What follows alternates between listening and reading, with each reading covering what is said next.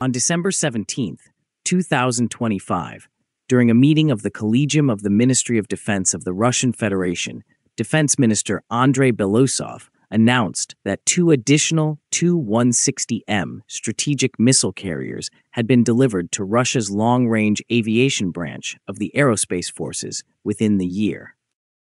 These aircraft are newly manufactured airframes produced under the revived serial production program at the Kazan Aviation Plant, named after Sergei Pavlovich Gorbunov, one of the key enterprises of Russia's aviation industry. The revival of manufacturing, the well-known strategic bomber, did not occur abruptly. After the dissolution of the Soviet Union, the production facility and the broader aerospace industrial sector experienced a prolonged period of decline. Only in recent years did Russian leadership decide to resume serial production of a modernized version of the aircraft, designated Tu-160M. The Kazan Aviation Plant, historically one of Russia's main centers for heavy aircraft manufacturing, has become the core site of the Tu-160 production revival during the 2020s. This effort went far beyond repairing and upgrading existing aircraft and included the full construction of new airframes from the ground up. The first flight of a newly built prototype aircraft took place on February 2, 2020. After this milestone, the plant conducted an extensive flight test program to confirm the restoration of production technologies and to validate newly installed systems. Serial deliveries began in 2022 following the official restart of full-scale production in Kazan. The production program required the restoration of critical industrial processes, including vacuum welding of large titanium structural components. This technology is essential for manufacturing strategic-class aircraft. The updated program also relies on an expanded network of domestic suppliers for airframe structures and onboard avionics, ensuring independence from foreign components and improving supply chain resilience for the aerospace forces. As of January 1, 2023, Russia's long-range aviation Tu-160 fleet was estimated to include approximately 16 aircraft. These airframes existed in varying technical conditions, with some undergoing overhaul or modernization. In February 2023, the Russian Aerospace Forces received the first batch of 4 newly manufactured Tu-160M aircraft. With the delivery of 2 more aircraft in 2025, the total number of Tu-160 and Tu-160M bombers now stands at no fewer than 20 aircraft. This growth reflects a steady and deliberate expansion of Russia's strategic bomber fleet in recent years. According to statements from the Russian General Staff, the newly produced Tu-160M aircraft continue to enter service and are strengthening the aviation component of Russia's strategic nuclear forces. The modernized Tu-160M is powered by NK-32-02 engines manufactured by UEC Kuznetsov in the city of Samara.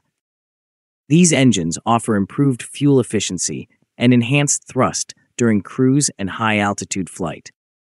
As a result, the aircraft can achieve speeds of up to approximately 2,400 kilometers per hour at altitudes between about 10,500 meters and 12,500 meters. The aircraft is equipped with a fully upgraded avionics suite that includes advanced navigation, communication, and electronic warfare systems. Key elements include the Novella NV 1.70 multimode radar, the Himalayas electronic warfare system, the Redut 70M defensive aids complex, and a modern navigation system designed to support autonomous operations in challenging environments. These upgrades significantly enhance the Tu-160M survivability and operational effectiveness in modern contested airspace. Within the context of the special military operation, open-source information indicates that the Tu-160M is employed exclusively as a launch platform for long-range cruise missiles. The aircraft can carry KH-55, KH-555, and KH-101 cruise missiles. The operational range of the KH-55 and KH-555 missiles is approximately 2,500 kilometers. The KH-101 missile has a range exceeding 5,000 kilometers, depending on the specific variant and flight profile. These ranges allow the missile carrier to operate deep within Russian territory while remaining outside the engagement zones of hostile air defense and electronic warfare systems. In this mode of operation, the Tu-160M does not enter hostile airspace.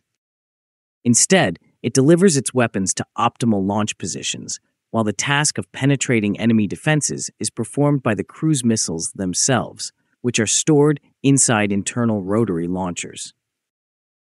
Russian military authorities consider the Tu-160M serial production program to be essential for maintaining the readiness and technical viability of long-range aviation.